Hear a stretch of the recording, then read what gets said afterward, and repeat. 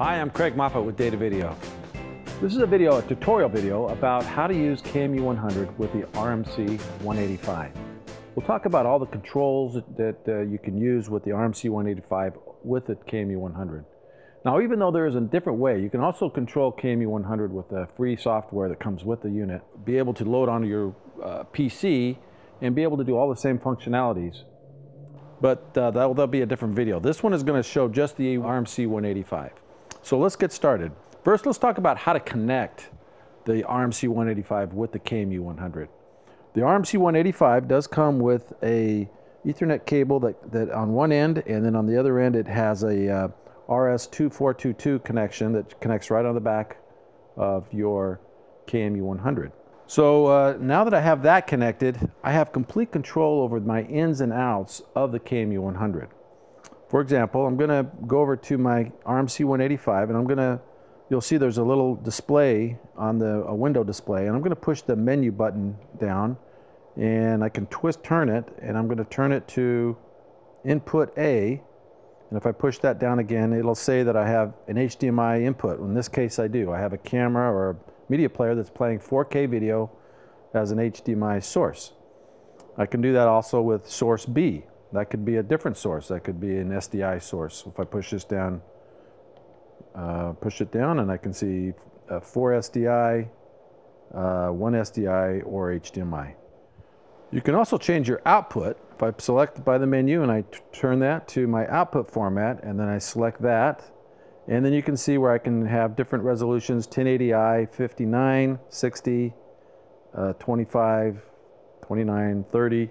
All the different types of resolutions, 720p.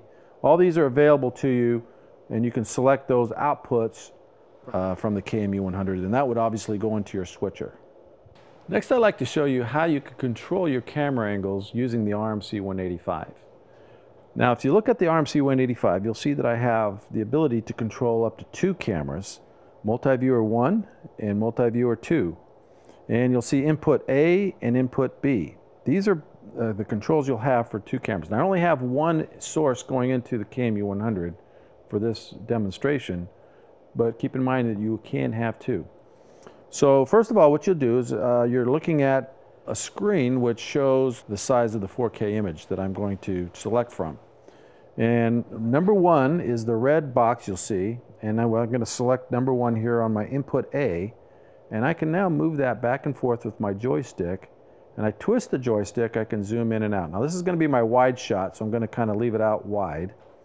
Next I'm going to go to 2, and then I'm going to move that box from left to right. You can see, maybe I'll zoom in on the bass player. Let's go right to the bass guy here. And you'll notice also, you may not be able to see it clearly on this screen.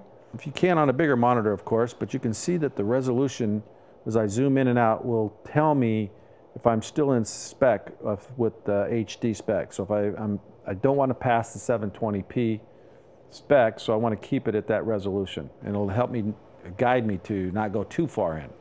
And then I'm going to go to number 3, and I'm going to move it around. Maybe I'll center that right into the drummer.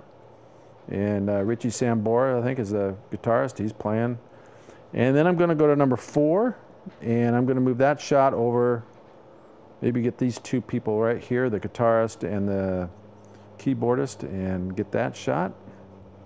I have 4 shots now using 1 camera. So now I can actually see that in a quad. If I go over to my multi-viewer 1, I select my quad button, and you'll see that each shot is now showing it in a quarter screen of my monitor.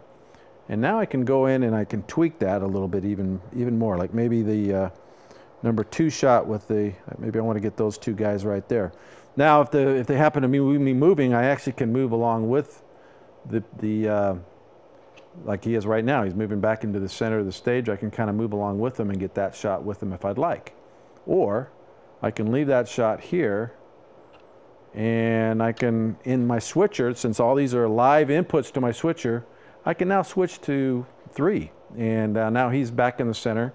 I still have my base shot at 2, and I can cut back to 3, I can cut back to 4. If I'd like, I can go back to my wide shot, or there's an established shot there.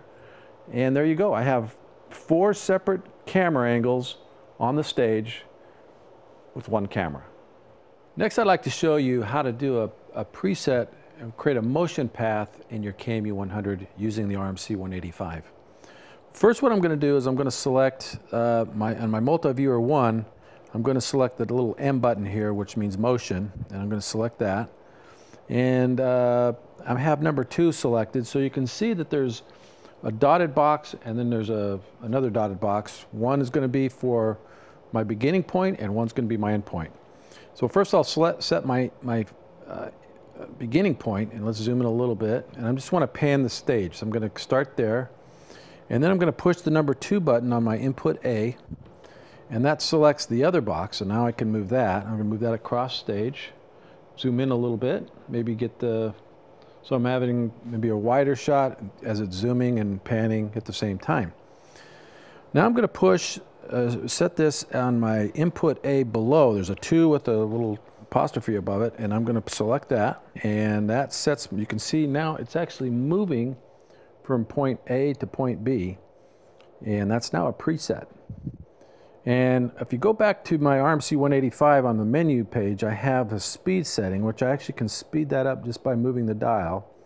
There's 5, 6, 7, and it's going faster. Now that's a single pass. I can push again here, and I can change also, there's not just the speed, but I can have that loop, so it's now looping over and over again. Now the idea is you can leave that angle going all the time during your production, so that anytime you want to switch to panning that stage or that particular shot, you just have to switch to it on your switcher. And there you have it. The RMC-185 is a perfect tool for the KMU-100. You can use it in many different applications, such as house of worship, education, a band setting like this, and a live video production. Almost any production that you can think of that you want to use the KMU-100, the RMC-185 is definitely going to enhance your production. So if you have any more information that you'd like to learn about this, please visit our website at datavideo.com. Also, don't forget to subscribe to our YouTube channel so you can be informed with all our new videos on the KMU-100 and many of our other new products for 2017. And thanks for watching.